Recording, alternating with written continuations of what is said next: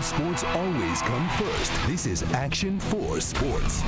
Two Valley football teams punched their ticket to the third round of the postseason yesterday. Three more had the chance today, including the Valley's best team, the 11-0 Harlingen Cardinals. But Action 4 Sports' Brendan Fitzgerald was with the Cards all day today in San Antonio, and he was witness to one of the most surprising games of the postseason. Brendan. Well, Clay, all season long, the question for this Harlingen Cardinal team is this the one that breaks the barrier and moves past the third round of the Texas high school football playoffs? But they had to win tonight in Comalander Stadium against a pretty good Del Rio team to just get to the third round once again. And this was a crazy game right from the start. We picked things up in the first quarter. Harlingen ready to go. They forced a fumble early and turned it into 6 points soon after. Kevin Ledesma doing what he does, getting in from 6 yards out for the touchdown. It was 7-0 Harlingen. Del Rio quickly tied the ball game 7-7, and then they were looking for more. Jorge Fernandez up top to Jordan Terrell, who makes a great grab in the back of the end zone, 18 yards on the pitch and catch. It was 14-7 Del Rio. Later, Ledesma flipping this one, maybe the play of the ball game for Harlingen. Brian Blake catches it on the tip, breaks a tackle, spin move, and he is gone for the touchdown, 53 yards in all. But Harlingen trailed 28-21 at the half. Picked things up in the second half. Harlingen back out, and guess who? Kevin Ledesma again, this time running in around the left side. That tied the ball game, but not for long, because Del Rio had Jordan Terrell.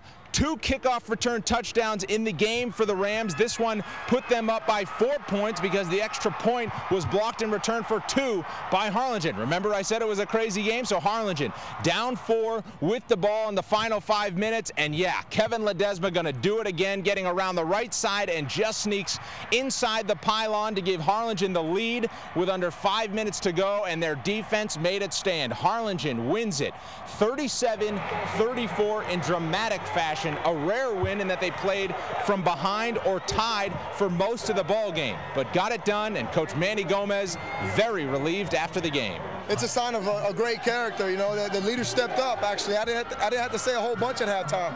The leader stepped up and said, "We go out there and play as hard as we can." And our dad extremely happy right now, just full of joy. Adversity struck early. Everybody seemed down for some reason, but I mean, our leaders, we picked everybody up, and everybody became a leader today after the game. And the Cardinals were a little bit surprised, and admittedly so, in the first half. A little bit shell-shocked that Del Rio came out, put 28 points up on them in the first half. But something to note, other than the special teams touchdown in the second half, no scoring for Del Rio. The Harlingen Cardinals defense had held strong, and they got the victory in the end for their team. 37-34 the final. Harlingen moving on to the third round. At Comalander Stadium in San Antonio, Brendan Fitzgerald, Action 4 Sports.